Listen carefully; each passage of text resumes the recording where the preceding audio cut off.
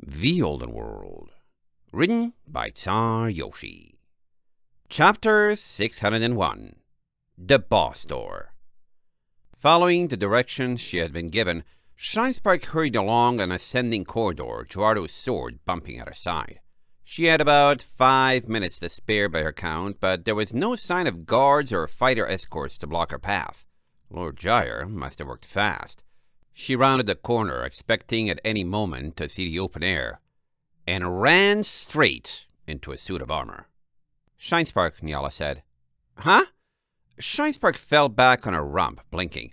Her golden alicorn armor stared down at her, unblinking, its metal face as expressionless as always. "I got in. Do you have a message?" "Actually, I snuck off," Nyala answered, sounding subdued.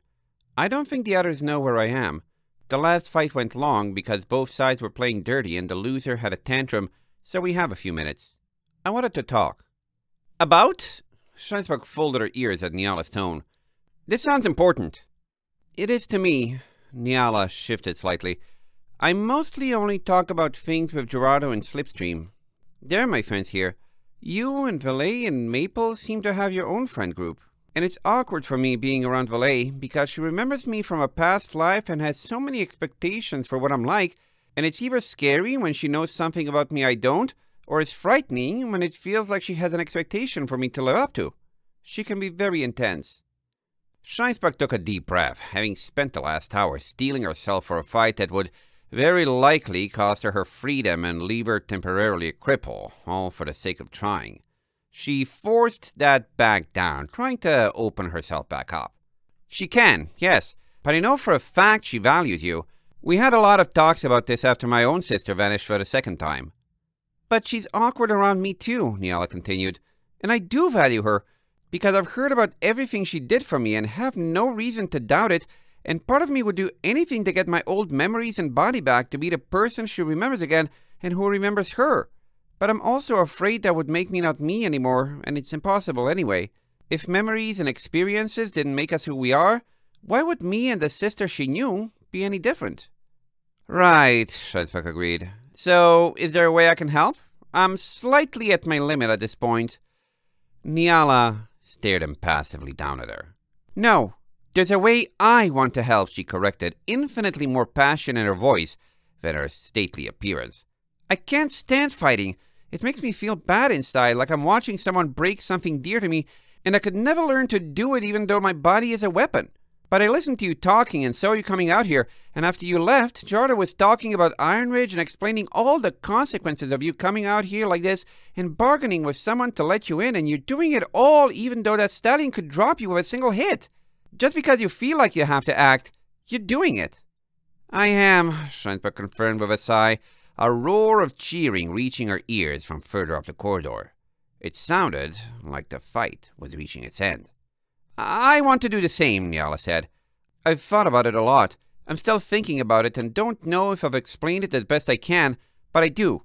You still have that sword. Did you find a way to take armor or weapons into the arena?" "I did, but..." Shinespark nodded. "Then take me too," Nyala requested. "I've thoroughly studied my own blueprints for the ship's terminal. This armor has the same kind of interface your Harmony Extractor uses, and there are mechanisms for me relinquishing control while staying inside. I'll be along for the ride, but you'll be able to use your own knowledge and magic fighting with me.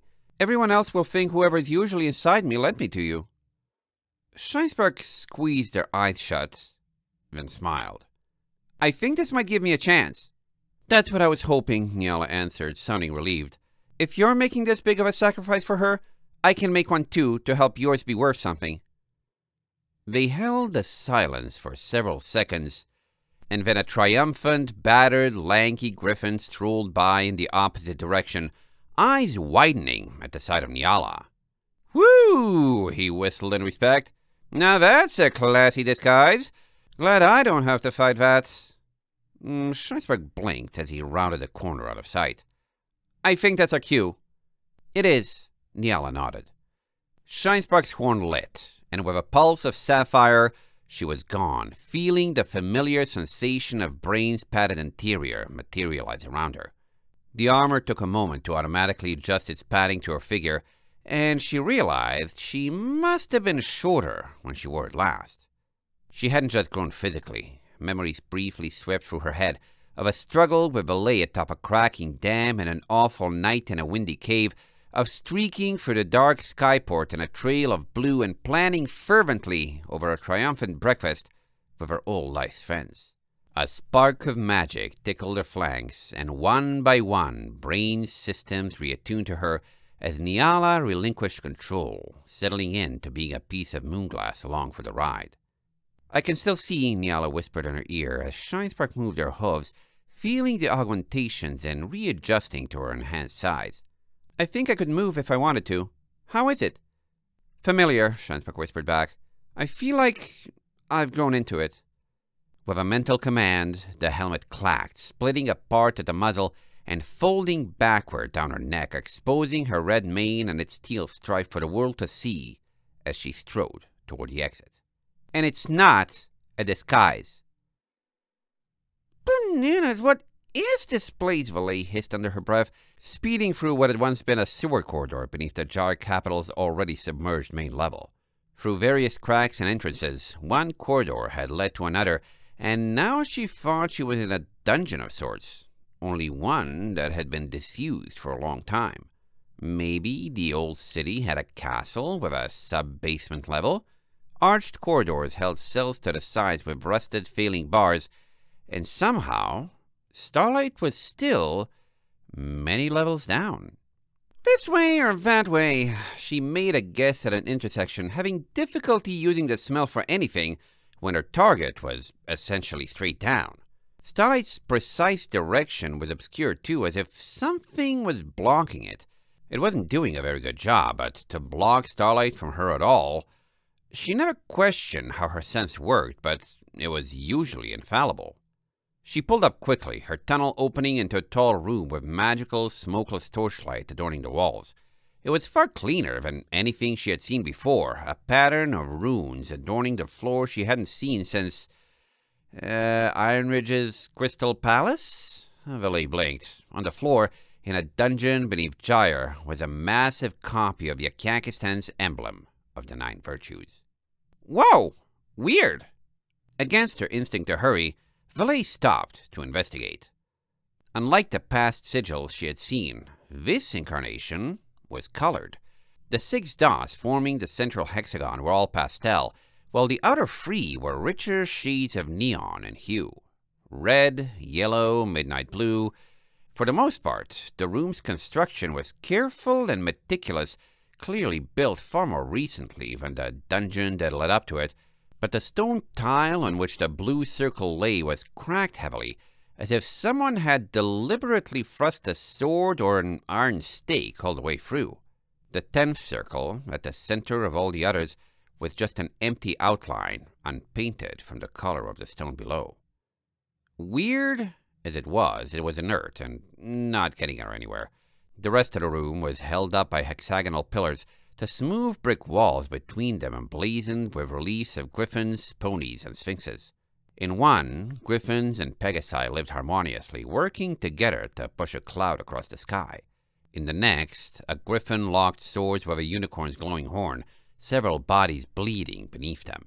In another, 3 dragons beheld a red stone as a field of trees burned beneath them. In the fourth, a gray-bearded unicorn with an impressive hat stood before a hole in the ground, and in the 5th, a massive, featureless outline of an equine held an entire population of tiny figures in her forelegs. The final one showed another triangle, a sphinx at the top, and a pony and a griffin at either side. Okay. Valet figured the murals had to be there for a reason and flew closer to inspect them, running her hooves over the surfaces. Stone. She blinked. The dragon mural had a perfectly straight crack down the center, like it was designed to split in half. A door?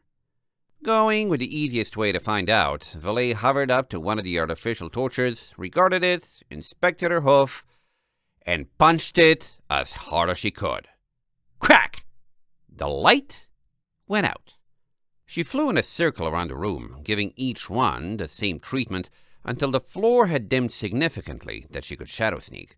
With a running start, she dipped beneath the stone, faced the crack, and charged. An instant later, she tumbled out beyond the door, landed in a sitting position, and nearly choked when she tried to take a breath, the air stinging the back of her throat.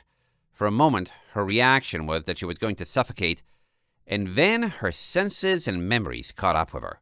She had smelled something exactly like this before.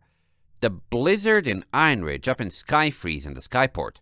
Only where that sensation had been born of magical monsters and hatred, this sting felt heavily entrenched as if it had been growing here for a long time. The corridor continued downward with a smell infused in its walls, a physical force of regret, loneliness, and despair. Whatever this place was, it was used for something evil.